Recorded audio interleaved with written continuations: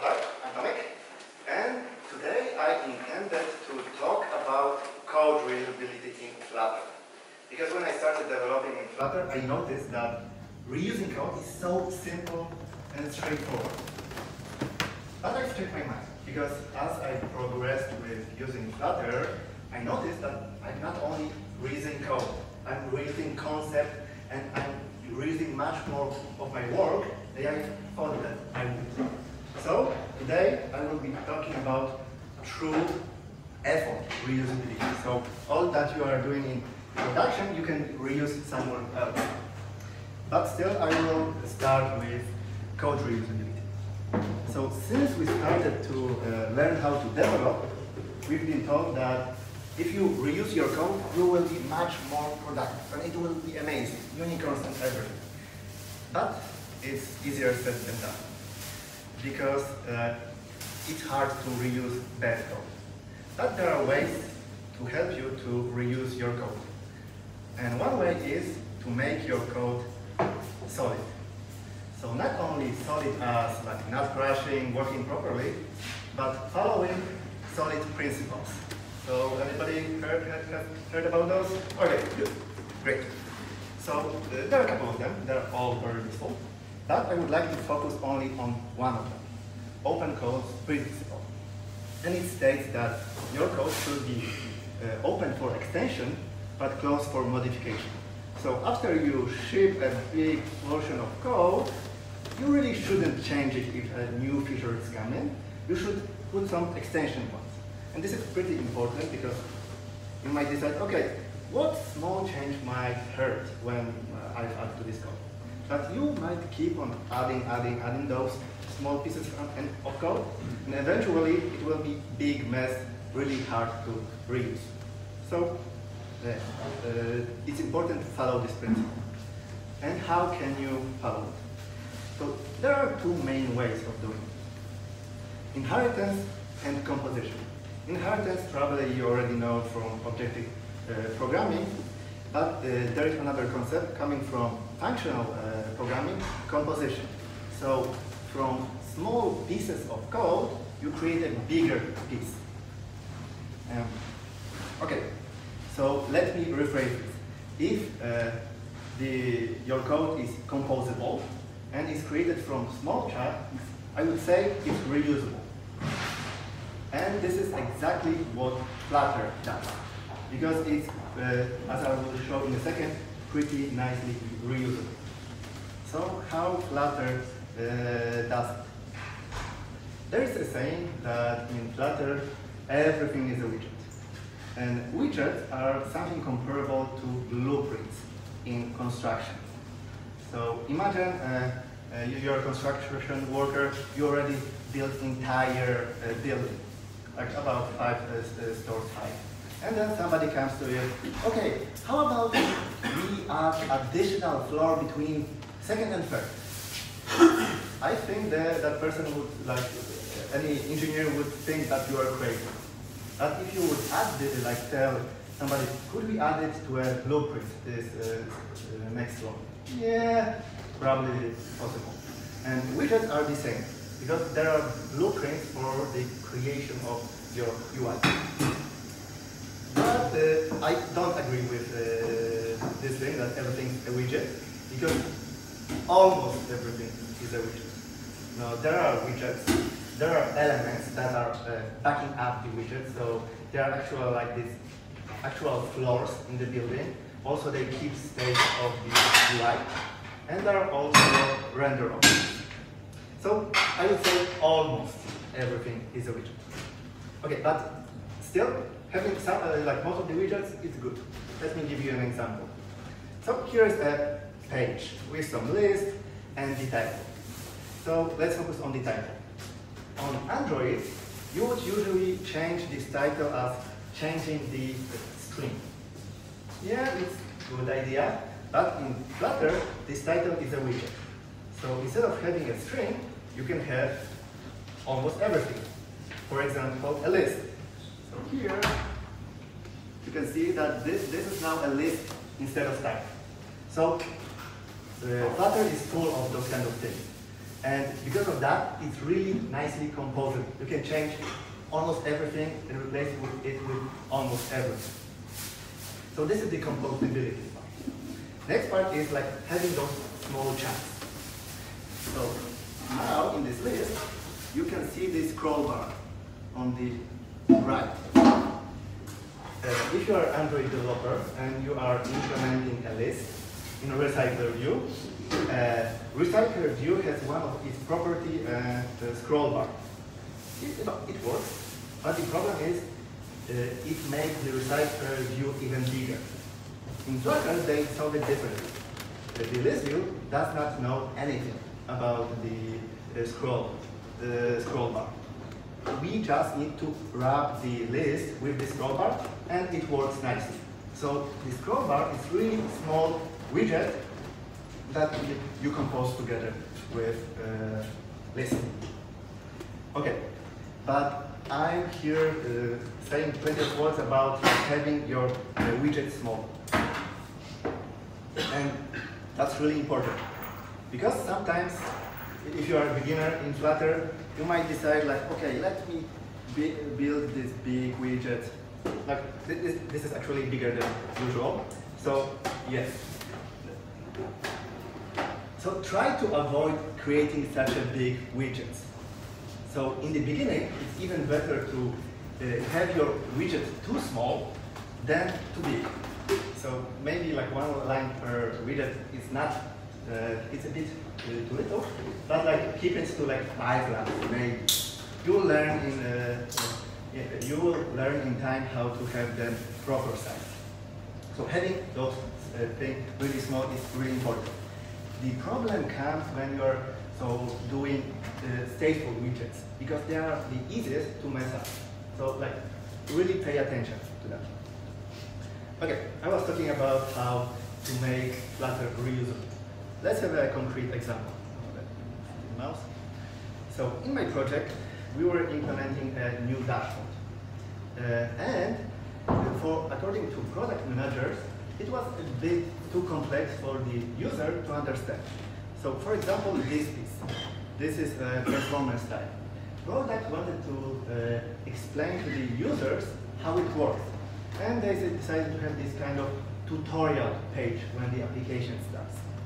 So something similar to this. So this is one of the later designs.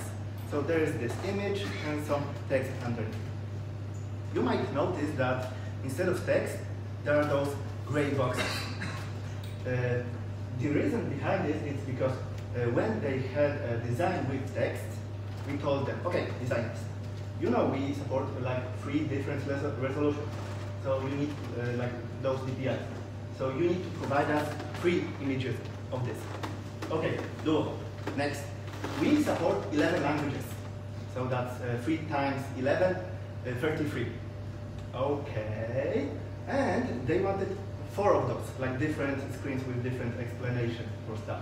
That's 132. And I use calculator to calculate it before, so I know that. So I don't know with what kind of designers you work, but my designers, for some reason, said no.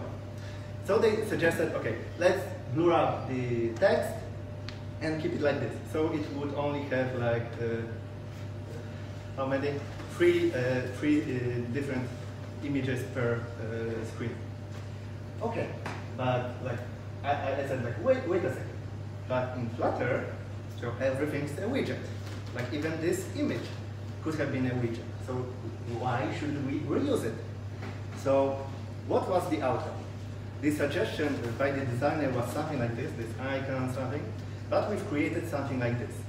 So we are using here an actual widget. So it solves a couple of problems. First of all, we have already those things translated, localized for the given device. Next thing is it doesn't require additional assets because everything's there. Next thing is that if we would decide to change something in those styles, like change icon, font, or something, we wouldn't need to update the image because it's always up to date. It uses the same code. And the last thing is like you probably like can see it. it's animated. So like this tutorial, when you swipe through those pages, we animate this thing the same as we animate the real dashboard. So designers liked it. Okay, but this is about reusing widgets. But can we get a bit further? So let's talk about what is an application in Flutter. So if everything in Flutter is a widget, isn't an application a widget? Yes, it is.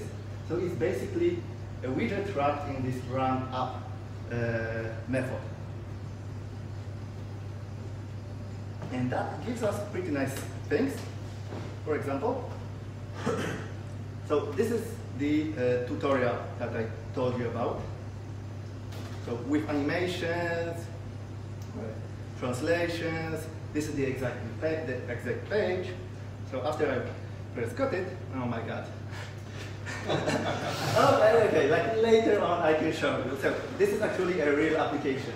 Like it is supposed to contact backend, but I forgot to connect to internet. Okay, later on I can show you that. So you can see that it's pretty awesome. You can like reuse your entire application. You can have even something like, let's say, Inception. Okay. Okay. Okay. So you can have widget inside of widget, inside of widget, inside of widget, and so on. And probably by this time you notice something, that this presentation is written in Flutter. So this is my next point, writing your presentation in Flutter. Probably you might be thinking like, why? Do I have enough time? Do I don't I have other hobby? Do I hate myself? Yes. You're okay. Actually, no, because like I do a presentation every like second month to like present on Meetup or something, and so I don't do them so often, and I tend to forget how to do it. So I used to use PowerPoint. Later on, I used Google Slides, but I forgot every 2 months how to do proper animations, and they weren't so nice. But yeah, what the hell. So at some point, there was a meetup that I attended, and I was presenting something with like one of these technologies. But before me, there was a person, a guy, presenting about Bash consoles. And he has written a presentation about Bash in Bash. And it had like really amazing animations. So after that, it was like I was in like low place, like it was horrible. My presentation looks worse than in Bash. So like I had to do something. And I was always envious of web developers, like, oh, they can create a web presentation in web. How cool is it? Like, so yeah, no. Then I'm creating Flutter presentation in Flutter. And it's also a really good idea because in my normal projects, we are focused more on the UX, user experience for the users. And designers don't have time to create those amazing animation concepts for me. But in presentation, I can like, okay, try whatever I want because it's really important to have nice animations here. Like, I know this is not yet perfect, it's evolving, so at some point it will be amazing, all Unicodes and everything. But thanks to that, I learned more and more about animation. And even like I created some animation in this presentation, and I moved them to my application, like parallels, effects, and so on. So it's really nice to do presentation in Flutter. If they crash, then it's less so, but like I saw how many presentations in Keynote crashing, so that's not a problem. Give me a second. Oh, it's running. The parallel is running. Give me a second. Oh yes, it keeps going in the background. But the clicker stopped working. Recompile. I'll go like okay, sorry guys, but now you can see, sorry everybody, now you can see that an actual Flutter application, that I'm not lying. And maybe meanwhile, we can quickly connect, maybe not so quickly. Tab one? Tab? The first one? No, the second, the third one. The third one? Okay. Yeah. And the password? Who remembers the Yes. somewhere? Okay, somewhere. Oh, okay. Like, you try to find it and I will... Yes. We won't hotspot. Okay. Just give me a second. Okay. That's true life coding during presentation.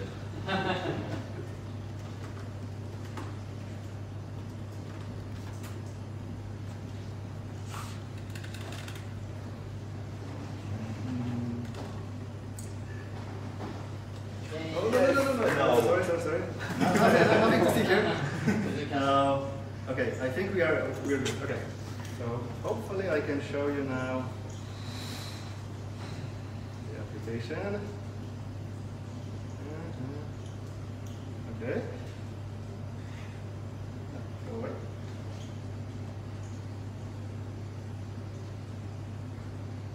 Okay, now we have it. So like as you can see, like normal Flutter application. Okay. So this is another way how you can reuse your Flutter knowledge in your presentation as well. Okay. Now a couple of clicks.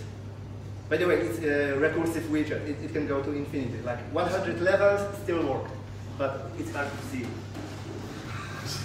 Okay, one more. Look there. Okay.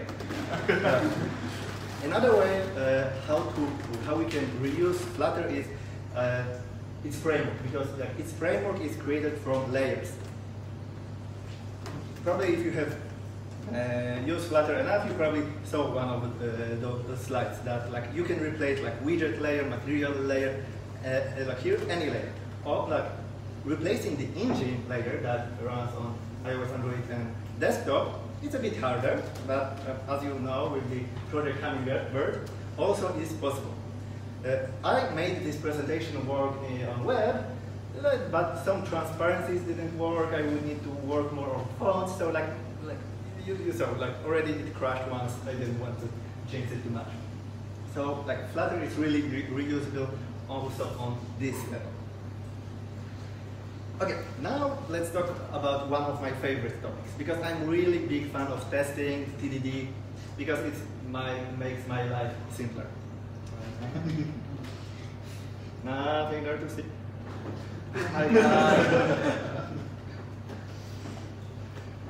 Okay.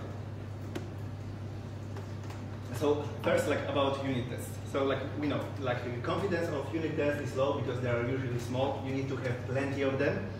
But the benefit is the maintenance cost is low because again they are small, and the execution speed is pretty nice. Next, widget tests. Like those are my favorites because confidence is higher, like really high if you can make it.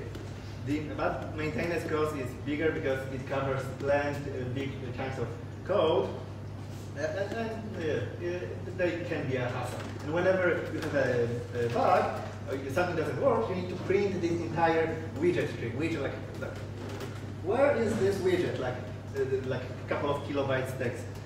But you can you are used to doing this.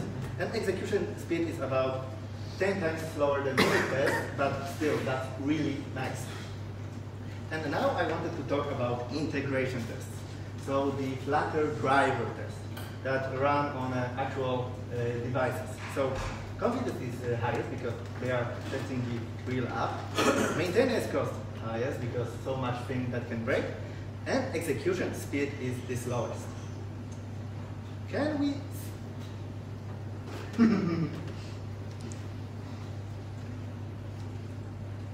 What the hell? My clicker stops working. Okay. Not with the clicker. Okay. Can we do something about this slowest thing? Yes, we can. Let me quickly. So I don't like too much Flutter driver tests because I need to spin up my simulators and emulators to run them.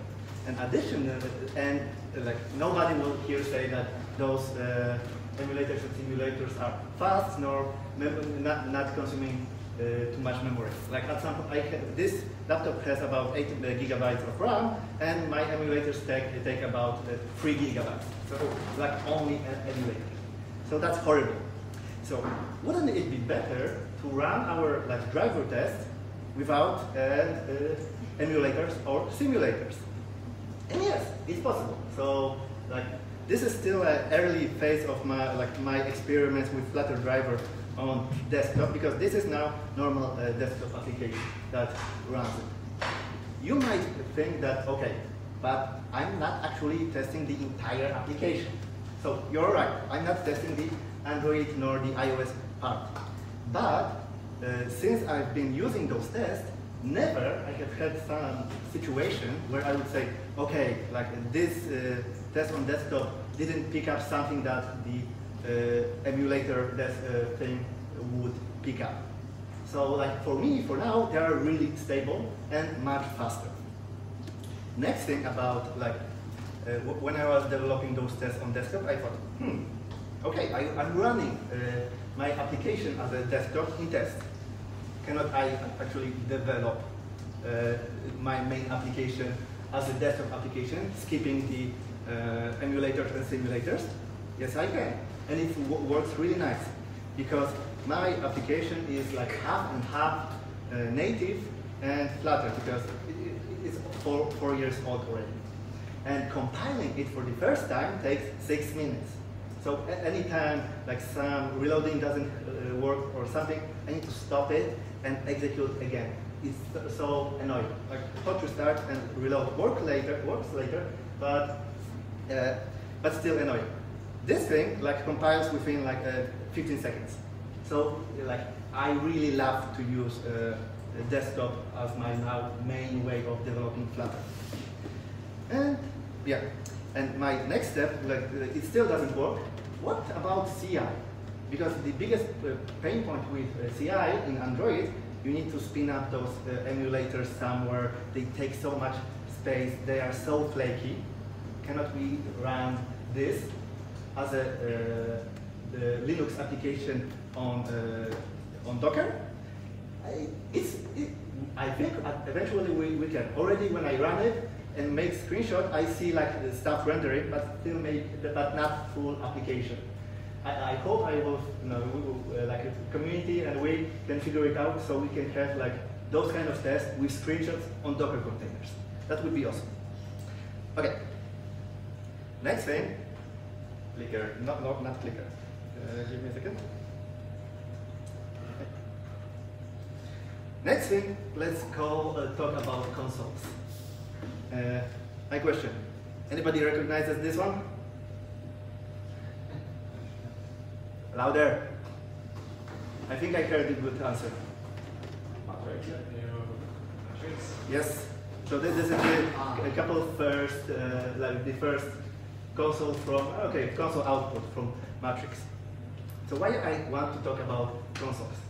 I want to talk about writing bash scripts. So like we are developer, we need to from time to time write bash scripts. But we don't do it so often, and we tend to forget how to do it. We don't know how to like filter lists that come and go in the bash scripts. And another problem is I'm also Windows user. So I would need to write bash and batch scripts. And batch script, I barely know how to do it. So why not, instead of using writing those scripts, write Dart files and execute them. So for example, you saw that I executed one command in my terminal before to run those tests. Those were the normal Dart file with main and running some commands, attaching to observatory, so this attachment, and doing all the tests. And I don't need to have additional logic about batch and bash to do so. So it's really convenient. We have like translation scripts that are in Dart that we run periodically, that make screenshots, and a couple more.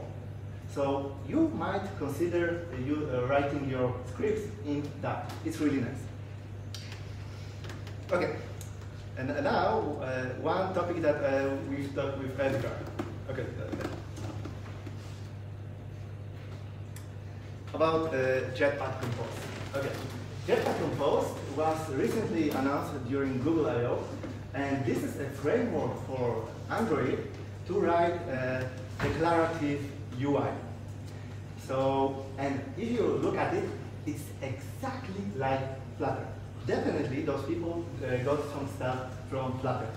During that time, I saw like some tweets from my friends that are less optimistic, enthusiastic about Flutter. So there are hardcore Android people. And they said, oh, you see, like now Android has their own declarative programming framework. Like, are you scared of Flutter now? Are you scared? I'm not. I'm super excited. And I really want Jetpack Compose to succeed. Because there are some Android developers that don't want to touch Flutter. But they will be open to see how Jetpack Compose works and play around. If they like it, we can say, like, by the way, we have like this works way better in Flutter. It has really nice hot restart, reload, and like basically everything is better. So we can get more people thanks to it. And like I really want people to learn declarative way of creating UI. So it's really nice. And another thing that is really great about Jetpack Compose, even those people, Android people that do not like Flutter, say that Flutter is bad, but still have written this thing, it means something. Like they are imitating us. And as we know, imitation is the sincerest form of Flutter. So like I really would like Jetpack Compose to succeed because like it will mean that Flutter also succeeds. Okay, that was my presentation. I hope you enjoyed it, learned something like from it. Like I will send a GitHub repo link to this thing. Of course, like my application is not there, so this is on different branch that you won't have access. But most of this will be there. Okay, any questions? Did the desktop embedder allow for hot reload and hot restart? Yes. Oh, sweet. I need to double check it now. Yeah. I'm here using beta and one of the versions of this Flutter desktop embedder. But if you check out the latest master both in Flutter and this thing, it will work even better. So it works really nice. Say about caveats. Caveats? There are no caveats. Everything works. Do you have shared preferences on that though? Like, okay, like there are no shared preferences here, but like Pavel, for example, uses a packet which is like SQL database. No SQL. No SQL. So it's package. It's not native. So it works only with the Dart, and you have a database only at the package level. You don't need native. So on desktop it will work as well. So yeah, pretty nice. Are you using Block for the production application? Block as an architecture? Yes. No. I started this, and I used to work for a couple of 1 year with Redux, React.js and Redux. And Redux works for some, like I really like Redux. It's not, I'm not dogmatic about this. For example, I like Redux because, for example, analytics. Like Redux works on events. If a product owner, okay, could you track this button clicks? It takes me exactly 3 lines of code to get any event to analytics. Also, when the application crashes, I get like 5 last events that were fired, and I know exactly what the user was doing when the application got read. So, like, I'm using Redux, but like all the current architecture patterns are really valid, and it's depending on your case. Like, it's way less dogmatic than it's on Android. Any other questions? Oh, of course, later on you can catch me. I will be here around the beer fridge. It's not a question, but this thing about running in a Docker, and we've done it, so it is possible. Yes. It works? Yes. And we had an automation running from it. Well, we had to hire the Flutter. Okay, like I will be talking to you. Yes. Have you tried Flutter? Where? Yes, so I've tried, I tried to port this application, and it works. but the fonts are not so good. For example, you see this background in background. Yeah? So I put opacity to the image, like 10%, but on web it doesn't work for some reason. Like it was completely like visible. There was no transparency. But like I wouldn't use yet Flutter Web for production, but I'm really excited. I will be changing my website whenever it's more or less stable. Okay, like if there are no other questions, you can grab me later, and like thank you for listening.